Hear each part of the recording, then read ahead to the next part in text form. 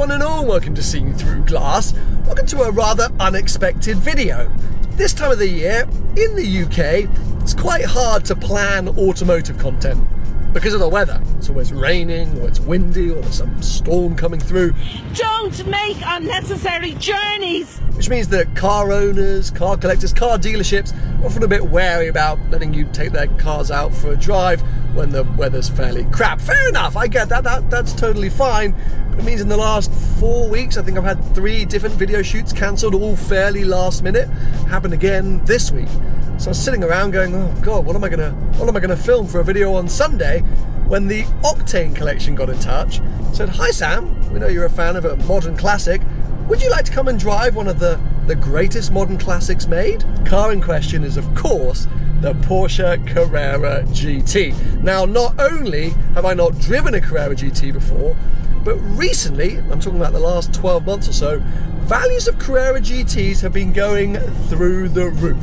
So it's a very interesting time to have a go in one. So yeah, right now, I'm on my way in the RS6 down to the Octane Collection to drive a Carrera GT. It's a good day.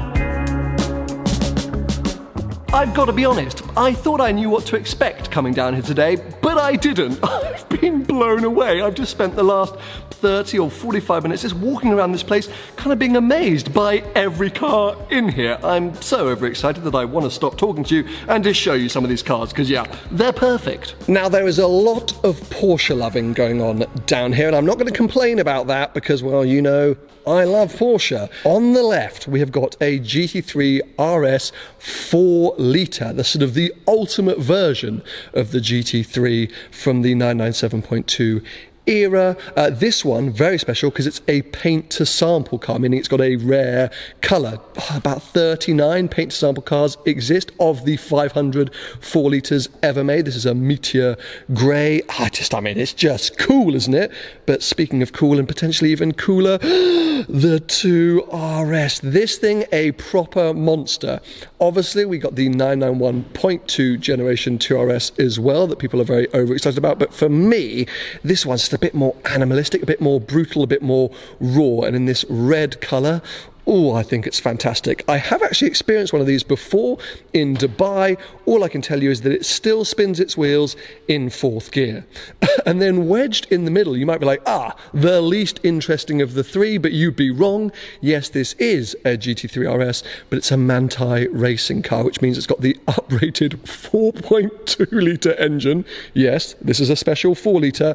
That's a 4.2. It's got loads of other, well, sort of trick bits on it to make it super track focused. So yeah, Porsche loving and 997.2 generation loving, which it used to be my favourite generation. Maybe it is still my favourite generation. I'm getting really Porsche nerdy. Let's move on. This is a very cool and rare car, the Balboni edition Gallardo. Valentino Balboni, a very famous test and development driver for Lamborghini. His signature is just there inside the window, but that's not what makes this car special. 2 things do. Firstly, the fact it's rear-wheel drive, which really bucked the trend for Gallardos, most of which were 4-wheel drive or all-wheel drive. But even cooler than that, this particular car comes with a manual gearbox. I think just sort of one of 3 right-hand drive Balboni editions that had the manual gearbox. Most other people went with the paddle shifters because it was so popular at the time. So yeah, this is a proper little Lamborghini driver's car. Another outrageous Porsche, but also another outrageous Ferrari. Check out this Testarossa in white with the kind of crema interior and then the monospecchio high wing mirror. I mean, that thing, that's just Instagram fodder. That's 1 million likes right there. It's the coolest thing I've ever seen. Considering my new daily, I obviously can't skip past this. I wouldn't anyway. It's an Audi RS2, obviously developed with Porsche, this one in green. Now, I'm hoping to be able to do a feature with an RS2 in the near future, maybe even back down here at Octane Collection or Fast Classics, because I just think it would be great to tell that story of basically the great-great-grandfather to the car that I've ended up owning, and seeing one here in green, I'm like, oh, why not now? But this car's sold.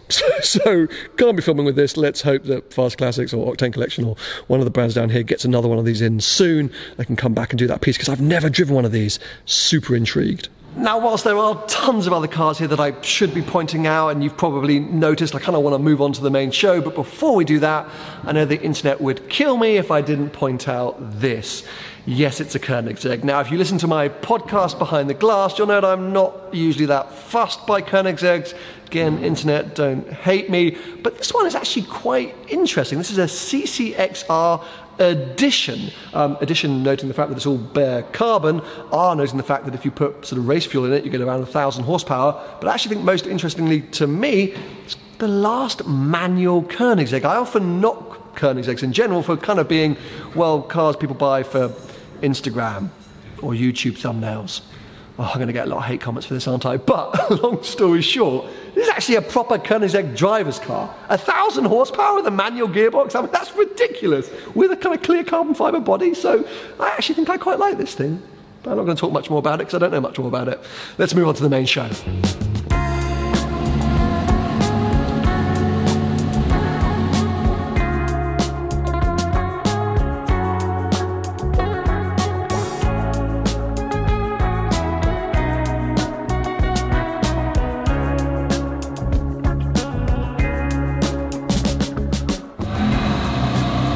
There's now a challenge Stradale being brought into the showroom. This place is outrageous. I kind of want to give up filming the Carrera GT for a second to go and film the CS. It's black on black, no stripes.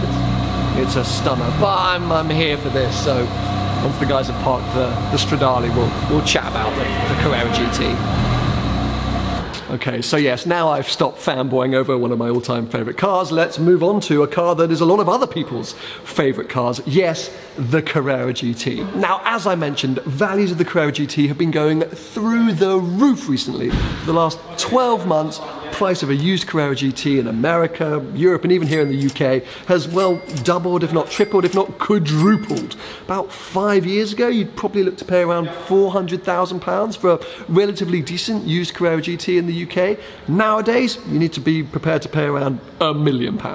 Now, we can analyse all the different reasons as to why maybe values of these cars have been going up so much.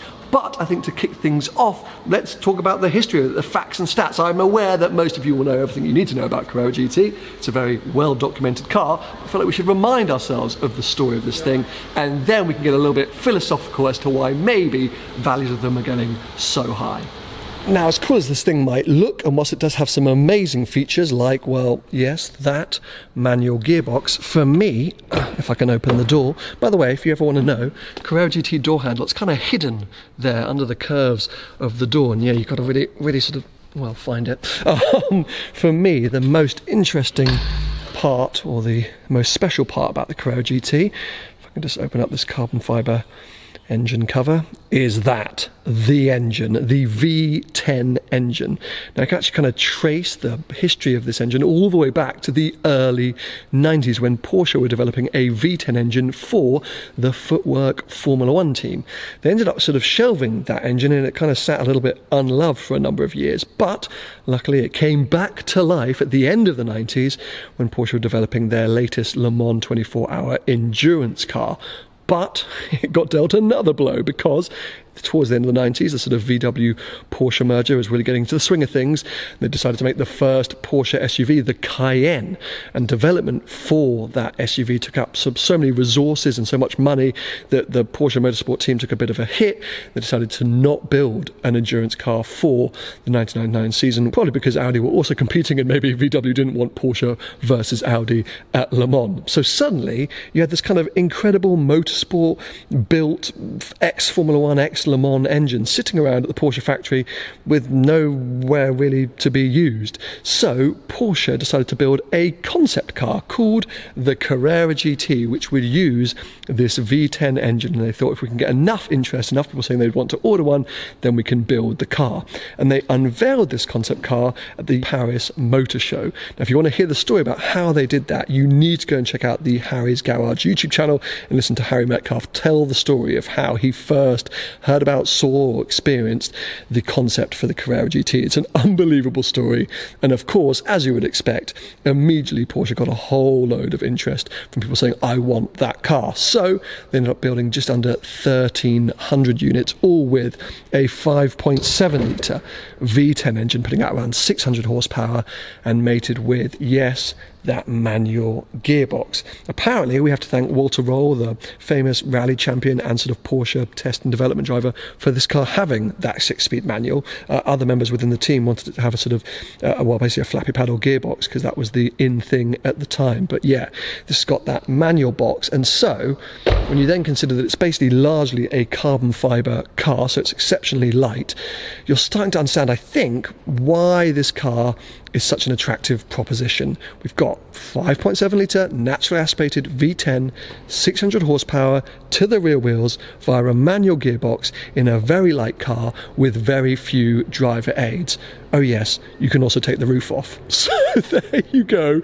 If you were to come up with the ultimate analogue Porsche, but also this supercar driving experience, would this not be essentially what you would write down on paper? I think it probably is. Anyway, to truly understand this thing and work out if it's as special as it appears on paper, we've got to go for a drive. So yes, with huge thanks to Octane Collection, that's what's about to happen. This £900,000 Carrera GT is about to be driven by me.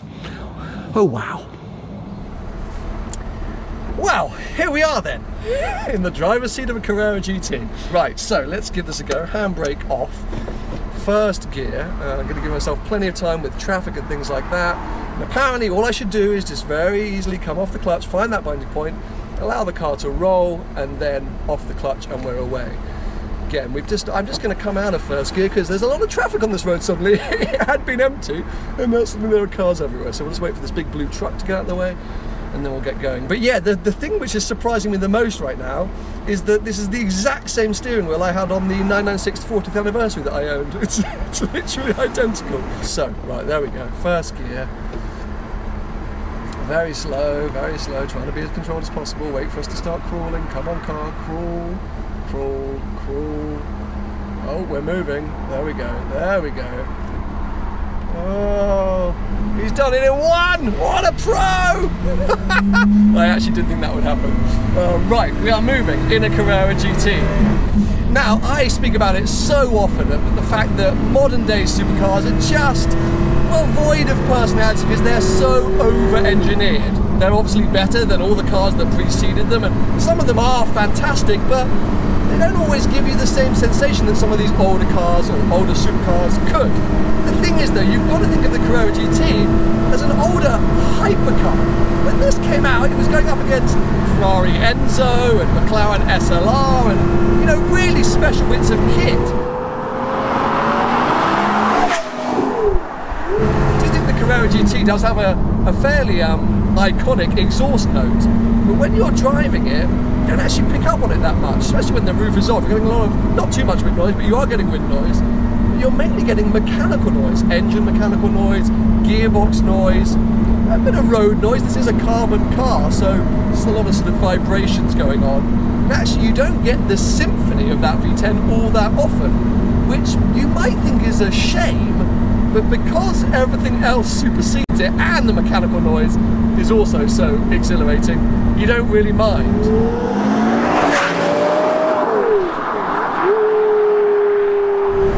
Right, go! Very gentle acceleration.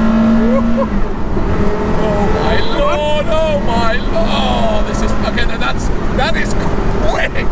I'm not joking, that was about 30% throttle. I mean, we were climbing up the revs, but and it revs so quickly and freely. Oh my god, okay, the heart's pumping, people. This suddenly feels way more exhilarating than maybe I was even expecting. Just car, it's nearly 20 years old, but it feels perfect. It's so peachy. Everything is just wonderful, and it's such a analog driving experience. There we go, the least shocking thing I've said in today's video.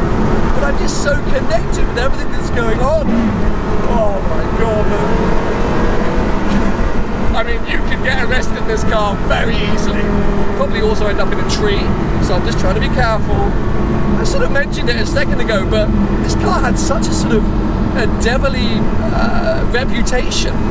But it's kind of been forgotten in recent years, but I remember when I sort of first started seeing through glass, people talked about the Carrera GT in sort of whispered voices. Oh, don't you know, Lewis Hamilton's father crashed one of those? What about Paul Walker? He died! I mean, it really was a scary thing, and maybe that's why it's taken me so long to drive one, because I was genuinely a bit of fear then, and there's still that fear now, but that's what makes a car great. You need just to know that you've got to treat it carefully, you've got to figure it out, you've got to learn it, you've got to appreciate the power.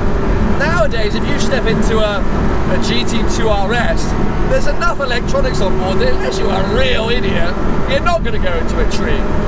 Whilst today, I could.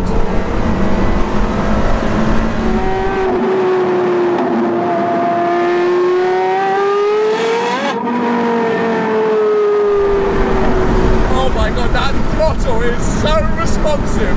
I literally just went over like the smallest creek in the road, and I keep looking down at the rev counter, not even the speedo, at the rev counter, just being like, oh, what is happening? But are you hearing or not hearing, as I said, that sort of lack of exhaust note? It is surprising. I know it's all going on back there. When I stood outside the car filming the flybys, my ears were ringing, but now it's just, you're sort of so honed into the experience and the view in front. Oh my god. Now, to add to the pressure of today's experience, if it wasn't enough, Lucas, who's sitting right next to me, said if you approach a roundabout, don't come to a standstill, keep the car rolling. So whenever I see a roundabout, my heart starts racing even faster. Oh my god, people, we're on the move now. What is happening? Big carbon brakes, which is good. At the time, they were a relatively new thing. There weren't many production cars out there with carbon brakes. We see them a lot now, but yeah, they're reassuringly there. Oh, it's very rare that I'm lost for words, but I'm starting to get lost for words. It's just, it's such a pure driving experience. It really is. There's just nothing going on apart from you, the throttle, this incredible gearbox. Okay, so the Audi is about to pull off. This might be our last hurrah, people. Let's see, but what a hurrah.